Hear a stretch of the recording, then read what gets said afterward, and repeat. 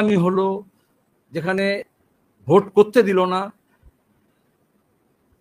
তার থেকে বেশি যেখানে শাসক দল চাইল।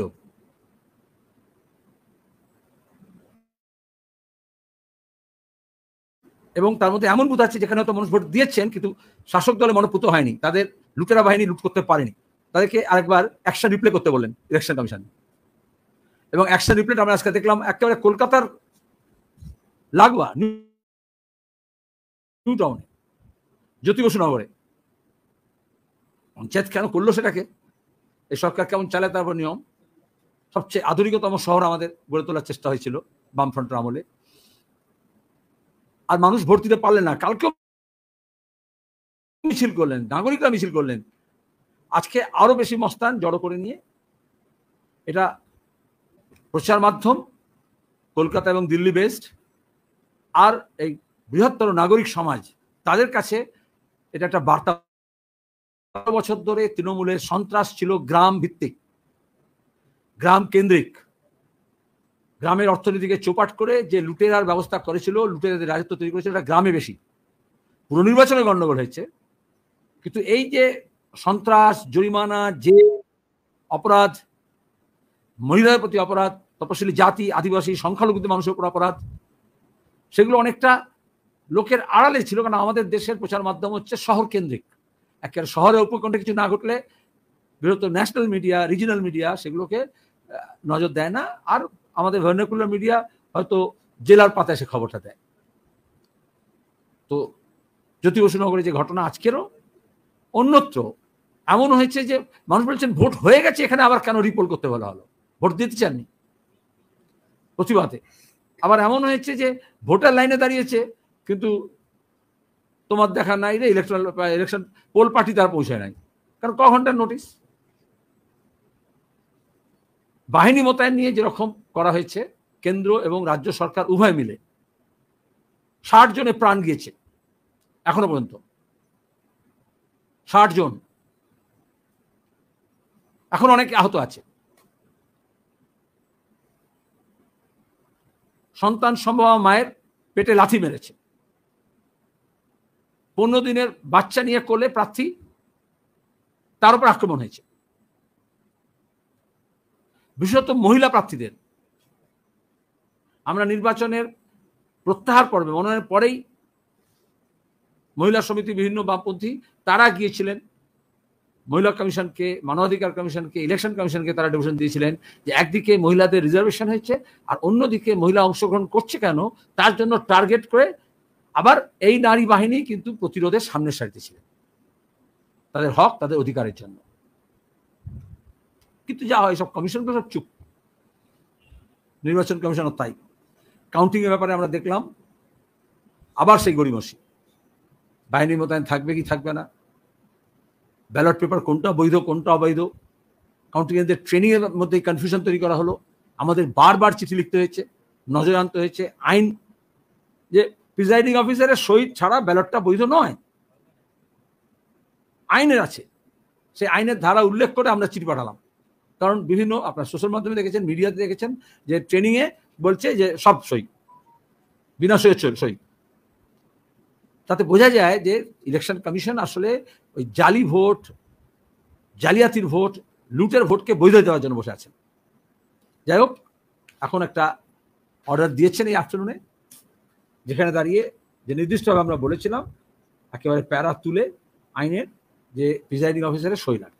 এমনকি কোথাও কোথাও কাউন্টিং এর ব্যাপারে বলা হয়েছে যে যদি গোছা ব্যালট থাকে বলে আপনারা সব দেখবেন না, আপনারা সব বিপদ পড়া কি আছে, মানে কাউন্টিংটাকে আবার একইভাবে জালিয়াতি করার জন্য চেষ্টা করছে। কিছুতেই তৃণমূলের ভরসা হচ্ছে না, তাহলে এই রিপোলের এতগুলো দাবি করতো না, তারপরে এত রিপোলের দিনে এত ঝামেলা করতো না, এবং কাউন্টিং সেন্টারে গিয়ে দেওয়াল ভেঙে ঢোকা।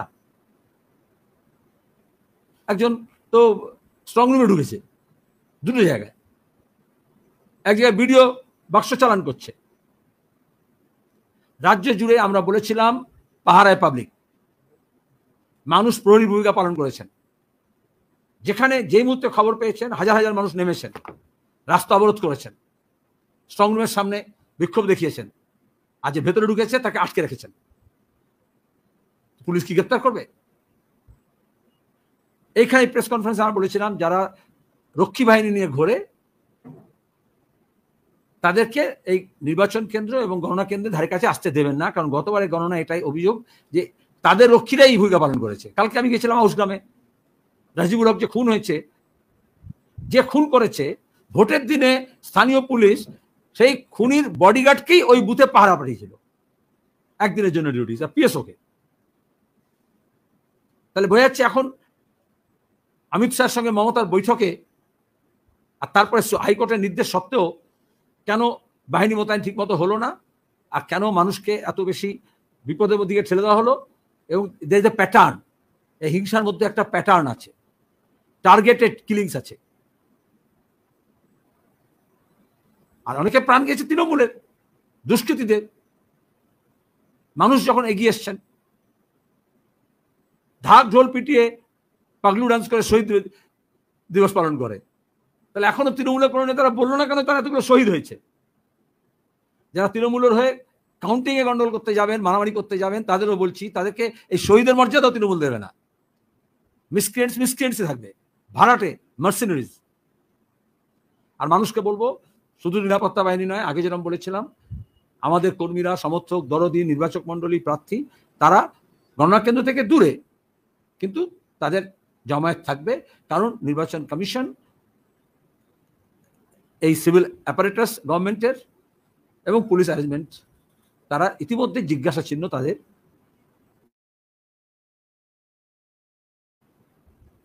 মোটিভ। আজকে সুপ্রিম কোর্টে যা হয়, ইডি নোটিশ দিয়েছে শিক্ষক নিয়োগের দুর্নীতিতে যারা ফেসেছে, ইনক্লুডিং মমতা ব্যানার্জির উত্তরাধিকারী। মমতা ব্যানার্জি এই বছরটা শুরু করেছিলেন দিদির রক্ষা কবচ দিয়ে পঞ্চায়েত নির্বাচনের জন্য, সেটা কাজ করেনি। যদি রক্ষা কবচ হতো, যদি তার সব স্কিম ভান্ডারে যদি কাজ করতো, তাহলে এত গুন্ডা বদমাইশ কেন দিতে হতো? এত নাটক কেন করতে হতো নির্বাচন কমিশনকে দিয়ে? এত গুলি, বন্দুক, বোমা, পিস্তলের দরকার কেন হতো? তারা জানে রক্ষা কবচ নিয়ে রক্ষা কবচ হয়নি, সুপ্রিম কোর্টে রক্ষা কবচ দেয়নি, জেরা করার কথা বলেছে। আর ইডি সিবিআই শুধু নাটক করার জন্য নোটিশ দেবে তা নয়, এই সমস্ত দুর্নীতি এবং পাচার কাণ্ডে তাকে জেরা করতে হবে। তবে একটা হয়েছে, এই যে বারবার হাইকোর্ট সুপ্রিম কোর্টে যাচ্ছে কোটি কোটি টাকা খরচা করে, তার জন্য এখানে কলকাতা হাইকোর্ট যে জরিমানা বলেছিল, সেটা জরিমানাটা দিতেই পারতো, কোনো ব্যাপার না, খোলামকুচি তাদের কাছে কোটি কোটি টাকা, কিন্তু সেটাকে এইটুকু রিলিফ পেয়েছে, কিন্তু বলেছে জেরা করতে করার মধ্যে আমরা কোনো বাধা দেবো না। এইবার দেখব যে কেন্দ্রের সরকার, সেন্ট্রাল এজেন্সিস, পার্টিকুলারলি ইডি কত দ্রুত ইন কাস্টাডি তাকে জেরা করছে। নাহলে তো সব ফুটফাট করে উঠে চলে যায়, যে কোনো সময় ব্যাংকক, দুবাই আবার এয়ারপোর্ট থেকে ধরে টেনে আনতে হবে, বউকে আনতে হয়েছে, বরকে আনতে হবে। Which one? You put a question, I'll respond to that. Today, Supreme Court have sent a setback where the DMC Supreme Court have not allowed the stay order on the ED summoning Abhishek. Normally, it's a role of the political parties, politicians, and the government to allow investigation, to find out truth. In fact, we ask to go to the bottom of the truth for any offense. Here is a criminal culpability established, particularly in this case of teachers' appointment scam, and people who collected money in crores, which in course of investigation ED has recovered. They found that some of the accused who were arrested and collectors, they said ultimately all these collections went to Abhishek Banerjee, as in the case of coal, as in the case of this cow smuggling and coal scam. But he is avoiding. So we are happy that the Supreme Court has refused to interfere into this ED's investigation, and with the saying that interference into this or allowing vacating this stay will tantamount to interference of this investigation. So they are not, and he can approach High Court again, but High Court's order Justice Amrita Singh's order remains. So this is a slap on the face of Abhishek Banerjee and his lawyers and his party and Mamata Banerjee. On the one hand, he claims he is ready to go to the what do you say? Gallows, like glorious past of our freedom fighters. In our country, in our neighboring countries, normally people are not going to the gallows for thieves, for the thefts, or for stealing, or for dacoit, or for criminal corruption cases. He is not ready to go to the ED office for investigation, not cooperating. So naturally, we welcome and we say quickly, 22nd July is the anniversary of Bhattacharya's arrest. And Abhishek Banerjee succeeded Bhattacharya. So he should also, the other process also should follow accordingly.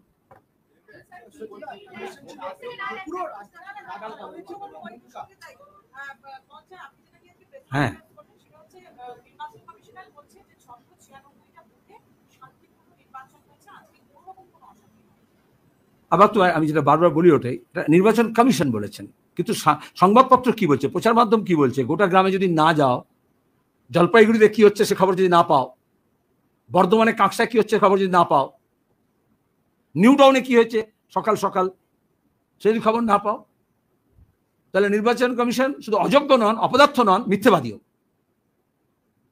এরকম ব্যবস্থা যদি আগের দিনই হতো তাহলে তো এই অশান্তি হতো না। নির্বাচন কমিশনের তো সেটাও নতুন বলছেন, আগের দিনও তো বলেছেন বার্নিং সাবমিশন, আমি ঠিক শান্তিপূর্ণ যেটা বলতে পারবো না, এরকম তো বলেছেন, ঢোক গিলে বলেছেন।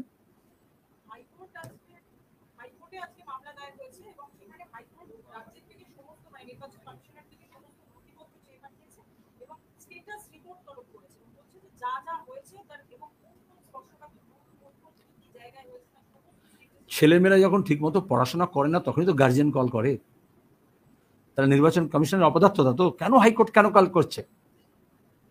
এই কাউন্টিং এর জন্য যে গুফাপ করতে চেয়েছিলেন বা করতে চাইছেন, এই যে তো আমরা বলেছি, যেহেতু অর্ডার চেঞ্জ করলো যে সব তো ডকুমেন্ট যাবে, এরপর তো সিসিটিভি গুলো যাবে, কেন সিসিটিভি গুলোকে বন্ধ করা হলো নমিনেশনের সময়? কেন দেখতে চাওয়া হলো না? আর বুথগুলোতে যেখানে রিগিং হলো সেখানে তো সব সিসিটিভি প্রমাণ করবে। কেন যখন রিপোল অর্ডার দিলেন আমরা যেগুলো ক্লেম করলাম সেগুলো কেন দিলেন না? সেটা সিসিটিভি দেখলেই তো হতো।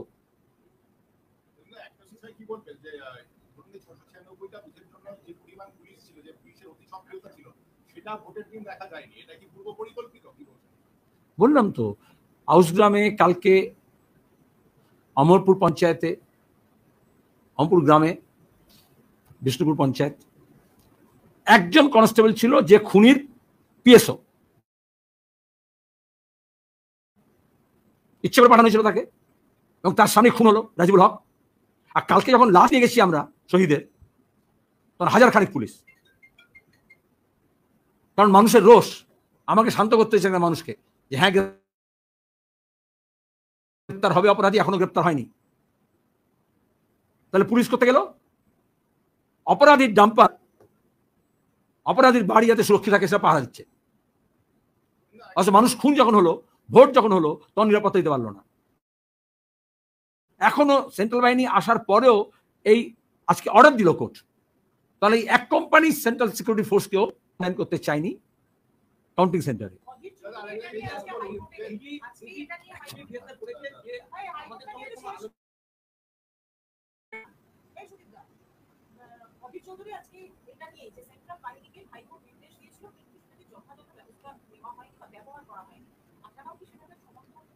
আমি প্রথম থেকে বলেছি কোর্টের অর্ডার ইমপ্লিমেন্ট করতে হবে, কেন করা হয়নি এটা তো বললাম আমি। বলো প্রশ্ন। আমাদের কাছে কোন রকম অর্থপাতের কোনো লিস্ট আমরা বারবার চেয়েছিলাম, কিন্তু এখনো পর্যন্ত দেওয়া দেয়নি। তার জন্যই এই ঘটনাগুলো ঘটেছে। এই যে ৬০ জন খুন হলো, মানুষকে এই যে বিপদের মধ্যে ফেলে দেওয়া হলো, গোটা বিশ্বের কাছে আমাদের রাজ্যের যে নাক কাটলো, আর এত খুন, এত রক্ত, এই ৬০ জনের লাশে সেন্ট্রাল হোম মিনিস্ট্রির লোকজন এবং রাজ্যের পুলিশ দপ্তর এবং রাজ্য নির্বাচন কমিশন সবার স্পর্শ আছে। তারা মমতার মতো কাতর হলেন না হত্যায়, খুনে মৃত্যুতে কাতর হলেন না, যে যার নিজের ডায়েরি সামলাচ্ছেন, যাতে কোর্টে দিতে হবে, সব রিপোর্ট দিতে হবে। কিন্তু কি রিপোর্ট? চাওয়া হলো না কেন্দ্রীয় বাহিনী, ঠিক মতো সংখ্যা চাওয়া হলো না। আমরা সব পলিটিক্যাল পার্টি স্পর্শকাতর বুথের লিস্ট দিলাম, সেগুলো দেখলো না। যেগুলো তৃণমূলের জন্য প্রয়োজন সেগুলো ছাড়া অন্য কিছু থাকবে না সুরক্ষিত। গোটা ভোটটা অসুরক্ষা করা হলো। আর তারপরে যখন হাইকোর্টের গুতোয় বললো যে না 822 চাই, সেন্ট্রাল হোম মিনিস্ট্রি বললো আমাদের কাছে তো ফোর্স নেই। আর আদৌ যখন টাকা খরচা করে ফোর্স পাঠানো হলো, তখন ভোটের দিন রাত্রে, তারপরে লজিস্টিক্স অ্যারেঞ্জমেন্ট সবাই জানো কোথাকার বাস কোথায় গেছে। সেন্ট্রাল ফোর্সের জন্য বাস অ্যারেঞ্জমেন্ট হয়নি, কিন্তু ভোটারদের গুঁতো দেওয়ার জন্য বাস রেডি করেছে, বোমা, বন্দুক, পিস্তল, গুন্ডা মতপেশ দিয়ে। সেই জন্য I hold both of them responsible. Security force, be it central or state, they are busy in protecting the culprits or the criminals or the VVIPs, not the commoners.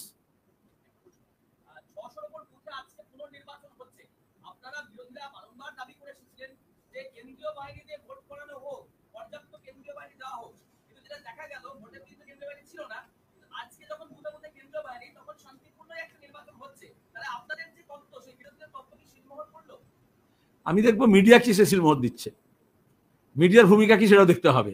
আমি তো বললাম কেন্দ্র বাহিনী, central state government, central government এবং ডেমোক্রেসির জন্য কিরকম বিপদ তৈরি করেছে, এবং রাজ্য নির্বাচন কমিশন, ফোর্থ স্টেট মিডিয়া, তাদের একটা গ্লোরিয়াস রোল আছে। নাহলে লোকে জানতো না এই সন্ত্রাস কিরম হয়েছে, খুনোখুনি কিরম হয়েছে, এবং আদৌ শান্তিপূর্ণ হয়েছে কি হয়নি। আমি কোনো মুখ্যমন্ত্রী, কোনো ডিজি, বিএসএফ এর অর স্টেট পুলিশের অর স্টেট ইলেকশন কমিশনের কাছ থেকে নয়, যারা ওয়াচ ডগ ডেমোক্রেসির, তাদের কাছ থেকে আমি জানতে চাইছি, আপনারা বলবেন যে মানুষ ভোট দিতে পারলেন কি পারলেন না।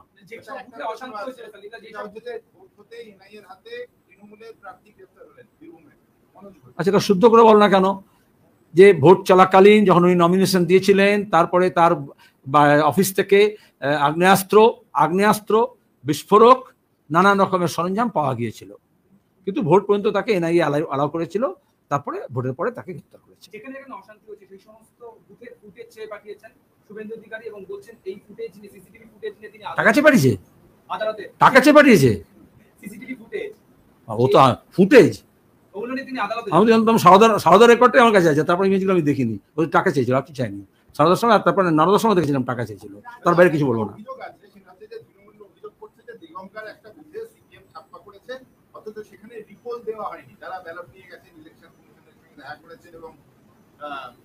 কে বলছেন এটা? দেগঙ্গাতে যারা ভোট লুট করতে এসেছিল, মানুষ তাকে নাম খুন করে, না মেরে, যেহেতু বামপন্থীরা ছিল, ল্যাম্প পোস্টে বেঁধে রেখেছিল। এরকম অন্তত 8টা জায়গায় যারা ভোট লুটেরা এসেছিল, তৃণমূল দুষ্কৃতী, তাদেরকে বেঁধে রাখা হয়েছিল। তাদের কাছ থেকে কিছু আপনার কাছে ভিডিও দেবো, আপনারা দেখেছেন কিনা জানি না, যে শুধু বলো তোমাকে কে পাঠিয়েছিল, নাম বলো, আর বারবার তোমার মোবাইলে যার নাম আসছে কোডে, সে আসলটা কি, নিশ্চয়ই দেখেছো ভোটের দিনে। এরকম বর্তমানেও 3 জনকে ধরা হয়েছিল, পুলিশ তাকে গিয়ে পুলিশ হাতে দেওয়া হলো, আর পুলিশ তাকে রাস্তায় ছেড়ে দিয়ে সিপিএম এর কর্মীকে অ্যারেস্ট করে তার মিথ্যা মামলা দিয়ে দিল।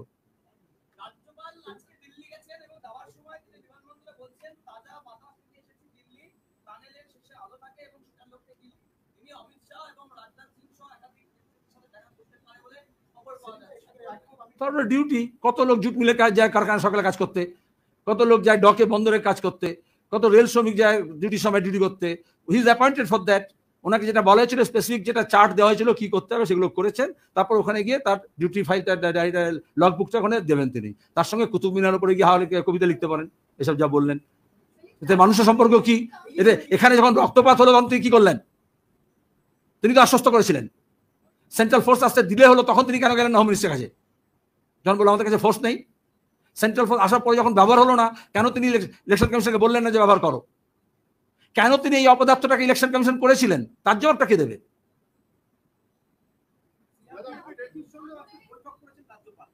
হ্যাঁ, কি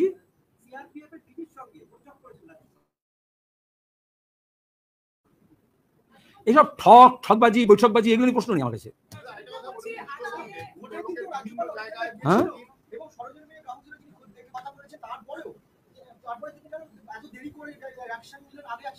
আমাকে কেন জিজ্ঞেস করছো? যে অথরিটি তাকে জিজ্ঞেস করো, if you have the power to face that. হ্যাঁ,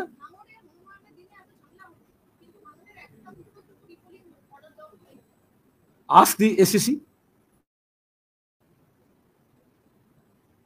আমরা তো ডিমান্ড করেছিলাম, আমাদের যে চার্ট আমরা দিয়েছিলাম তার একটাকেও দেখেননি। আমি তো বারবার বলছি ব্লুটুথ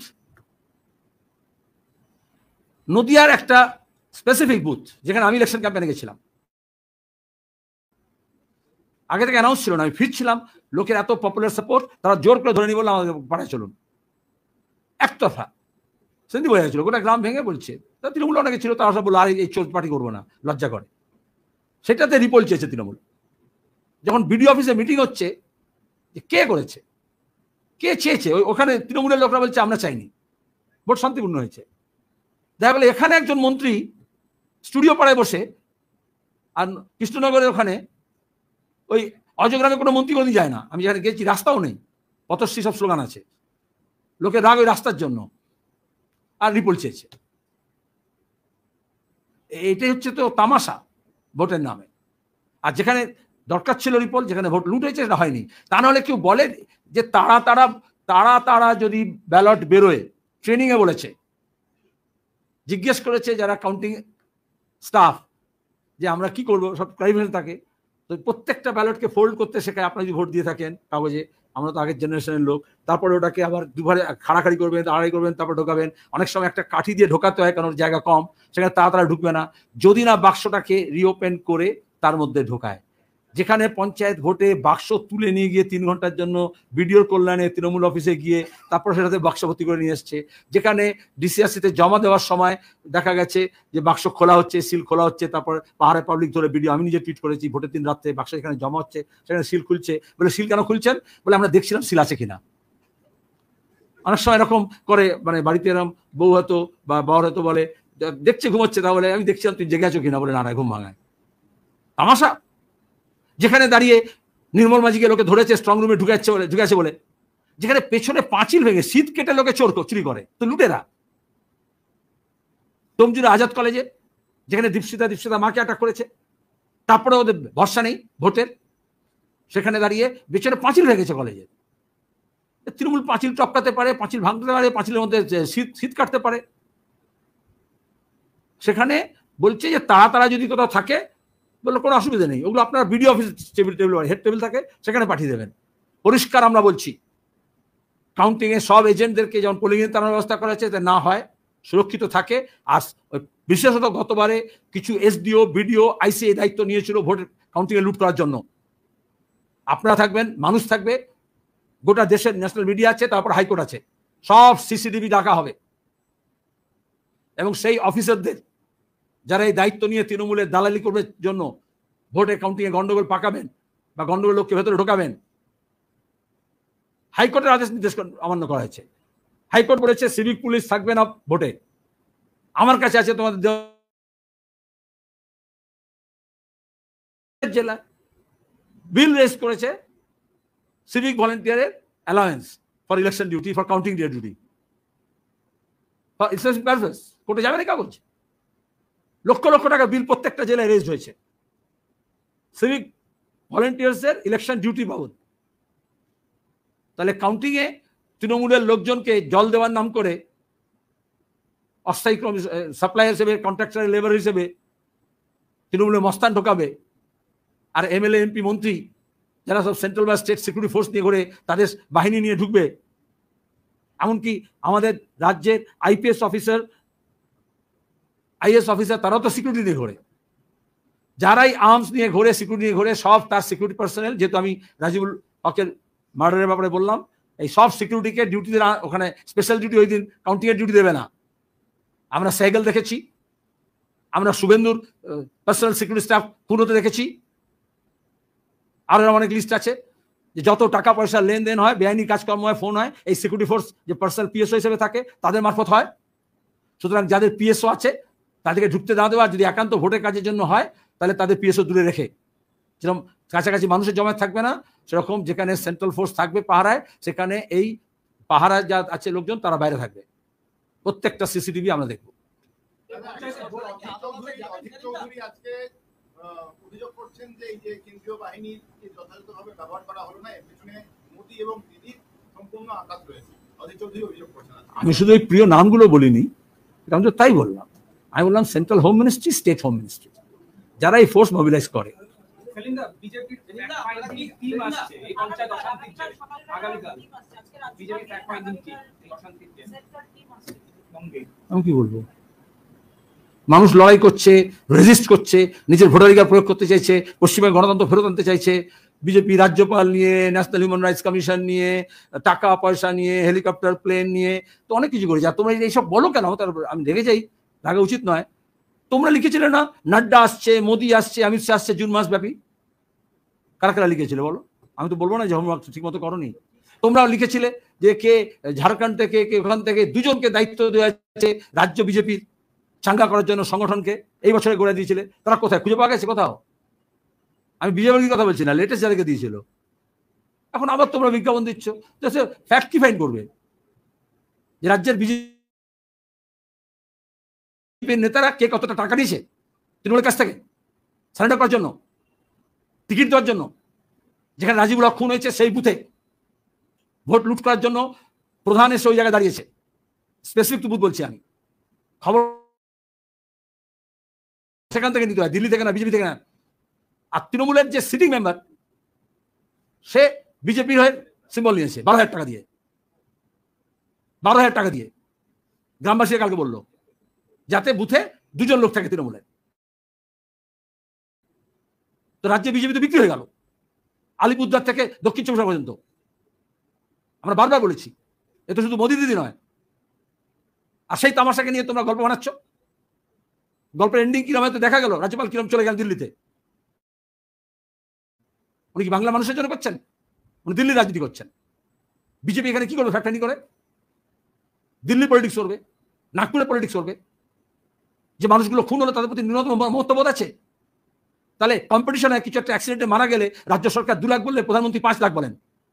কেন 60 জন লোক যারা মারা গেল, ইনক্লুডিং পুলিশ পার্সোনাল মারা গেছে, বিজেপি সমর্থক মারা গেছে, সাধারণ ভোটার মারা গেছেন, কেন কেন্দ্র সরকার বা রাজ্য সরকার বা ইলেকশন কমিশন কেন ক্ষতিপূরণ দেয়নি? প্রত্যেকের জন্য 10 লাখ টাকা করে দিক। গভর্নর গিয়ে এত কথা বলছে, কি আগে বলুক মোদিকে পিএম কেয়ার ফান্ড নিয়ে অনেক টাকা জোগাড় করেছে, বেহিসাবি টাকা, তার থেকে 10 লাখ করে দিক 60 জন মানুষকে, মৃত মানুষকে। এটাই তো ফ্যাক্ট। কেন দেয়নি? কেন দেয়নি? কেন পিএম বা সিএম রিলিফ ফান্ড থেকে কেন অ্যানাউন্সমেন্ট করা হলো না? 60 জন সবচেয়ে গরিব, সবচেয়ে দুর্বল অংশের মানুষ খুন হয়েছেন। তাদের জন্য সিবিআই তদন্ত চাওয়া কি সমস্যা? 8 জন এমএলএ বলেছে, আমি জানি না, সৌগত বলে জানি না আমি, কিন্তু 8 জন এমএলএ জানি তারা বলেছে যে এই তৃণমূল আর নয়। সৌগত বাবু তো সিপিএম এর শরীরের চামড়া দিয়ে জুতো করতে বলেছিলেন নিজের। এখন কি হয়েছে? সেই জুতো চিবিয়ে খাবেন? তামাশার একটা সীমা আছে।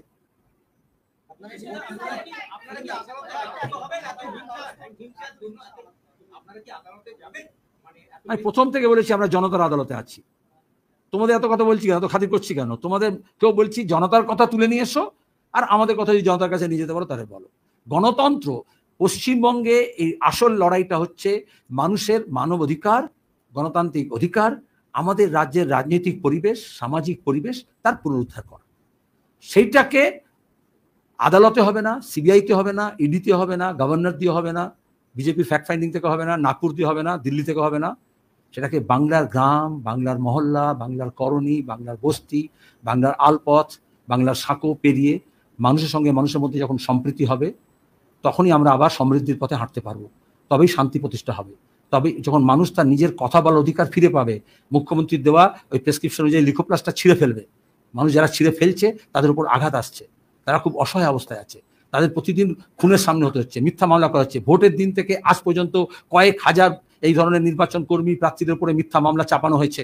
কাউন্টিংয়ে যাতে না যেতে পারে তার জন্য তাদেরকে নামে মিথ্যা মামলা করে দিয়ে পুলিশের আইসিদের দিয়ে তাদেরকে দূরে রাখার চেষ্টা করা হয়েছে। ক্যান্ডিডেটদের নামে ভোটের আগের দিন রাতে মিথ্যা মামলা করে দিয়ে তাদেরকে ভোটের দিন পাড়াকে আলাদা করে রাখার চেষ্টা করা হয়েছে। সেখানে কে বাহিনী কার কি করবে? মানুষকে সংঘবদ্ধ হয়ে তার অধিকার প্রতিষ্ঠা করতে হবে। বাংলাকে আবার বাংলার গণতান্ত্রিক যে পরিবেশ সেটাকে আমাদের ফিরিয়ে আনতে হবে, এটা মানুষ পারবে। আর গণতন্ত্রের অতন্ত্র প্রহরী হিসেবে মিডিয়ার কিছুটা ভূমিকা থাকবে।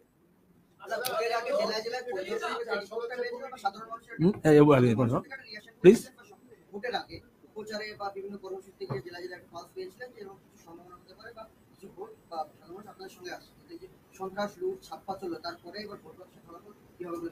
আমি তো বললাম কেন এত গন্ডগোল আবার কাউন্টিং এর জন্য, কেন আইন থাকতেও রুল পাল্টাতে হচ্ছে?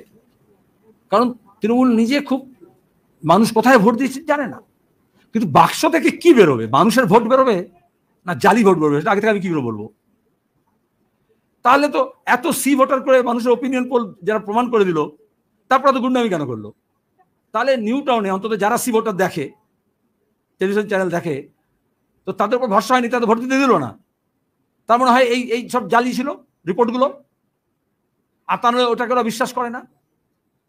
এটাই তো কারণ। আর তো তাহলে তুই রক্ষা কবচ হয়েছে, লক্ষ্মী ভান্ডার হয়েছে, যা বলে উন্নয়নের জোয়ার হয়েছে, স্বাস্থ্যসাথী কার্ড হয়েছে, নবজোয়ার হয়েছে, এসবই তো বিজ্ঞাপনে বলা হয়েছে।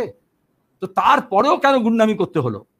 কারণ এই যে মানুষের রেসপন্স পাওয়া গিয়েছিল, মানুষ সংঘবদ্ধ হয়েছে। যেটা আমি বললাম, নদিয়া ক্ষেত্রে রাস্তা দিয়ে আসছি বললো আমাদের গ্রামে চলুন দেখুন রাস্তার কি অবস্থা আছে, আমি তৃণমূল করি কিন্তু আমরা সবাই আপনাকে ভোট দেবো। কেন রাজিবুল হককে খুন করতে হলো? কেন রোশন খুন হলো? কেন? এটা তো বড় প্রশ্ন। নমিনেশন জন্য ঝামেলা কেন করলো? তা আমরা তৃণমূল নিজে জানে না যে মানুষের মেজাজ কি। ধন্যবাদ।